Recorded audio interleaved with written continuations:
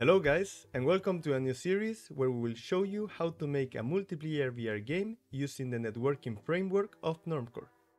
So if you stumble upon this video, you might specifically search for Normcore, or you are still looking for the perfect networking framework for your project. Therefore, we want to give you a very brief overview of the different multiplayer frameworks out there, and tell you why you might want to start out with Normcore. Feel free to just skip to the Normcore account setup. Also, therefore, you should be cautious about information you can find on the website of a multiplayer service, since they usually give you an estimate of how many players are supported in a game, which doesn't reflect the actual maximum for VR avatars. Let's quickly look at our overview. As you can see, the most popular services offer a free option. These free options run on a public cloud and are weaker than private cloud solutions. The prices for private cloud solutions, however, can escalate really quickly. So again, make sure that you have a clear goal for your application. There is a reason why networking is the premier league of game development, and even experienced developers might have never touched multiplayer features. Networking can get very complex and very quickly. In short, Photon is now further developing their very popular PAN service and concentrating on the new and very capable Fusion service.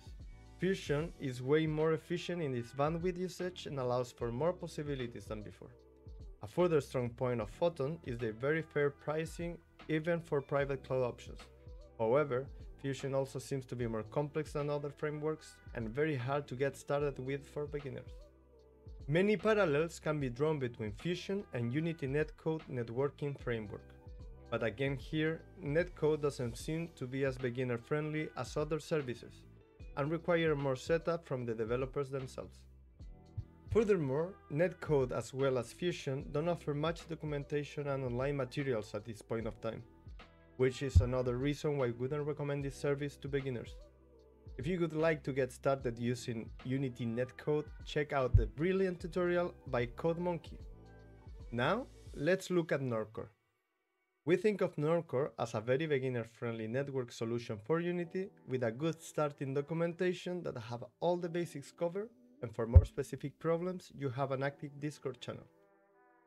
Normcore has by far the easiest setup, but it's also limited in many other aspects. If you are thinking of creating a VR game with more than 12 VR avatars per room, you should probably consider another service, since the Normcore private cloud option that could handle such loads are very expensive in comparison to Photon, for example.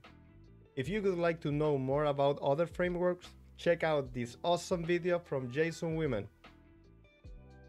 Enough said, let's finally get started with the setup of the Normcore networking framework and create our first VR multiplayer game. To start using Normcore, we need to create an account on the official website. As always, the link is in the description below. Then we click on Get Started and we can sign up.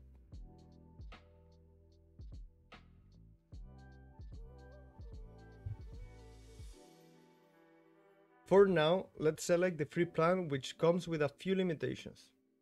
30 players connected at the same time, which translates to about 4 to 10 VR avatars depending on your bandwidth usage. A maximum of 10 rooms at the same time and a maximum of 1 hour usage, meaning that a room can't be online longer than 1 hour in a single session. 50 hours usage in total per month across all the sessions and a maximum bandwidth usage of 120 gigabytes. After we press submit, we will have access to our dashboard. Here we have a quick access to the documentation, and as you can see, we have a lot of materials and basic tutorials that we will cover in this series. Then we have access to create an application, to access the Discord channel, and to download the SDK of Normcore. Next, let's create an application. We click here in Create an Application, then we set a name and click on Save. This will give us an app key. We can use this key in the Unity project to connect to the Normcore services. Next, we are going to create a new Unity project. If you aren't sure how to do this, check out our part 2 of how to make a VR game series, where we show you all that you need to know.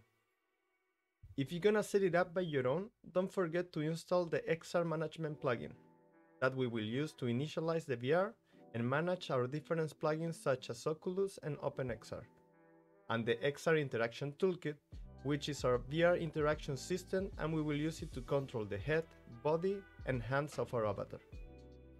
Once this is done, we are ready to download the SDK of Normcore. Let's go back to the dashboard and click on download. This will redirect us to the Unity Asset Store, so we can click on Open in Unity. Then in the package manager, we can click on import and we import the full package.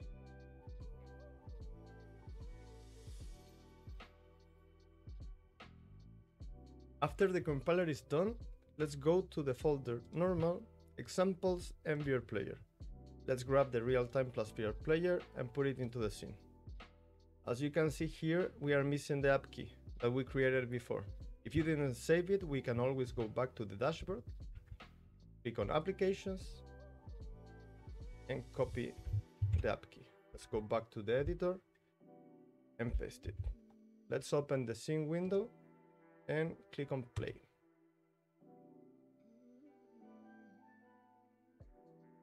And as you can see, our avatar is spawned.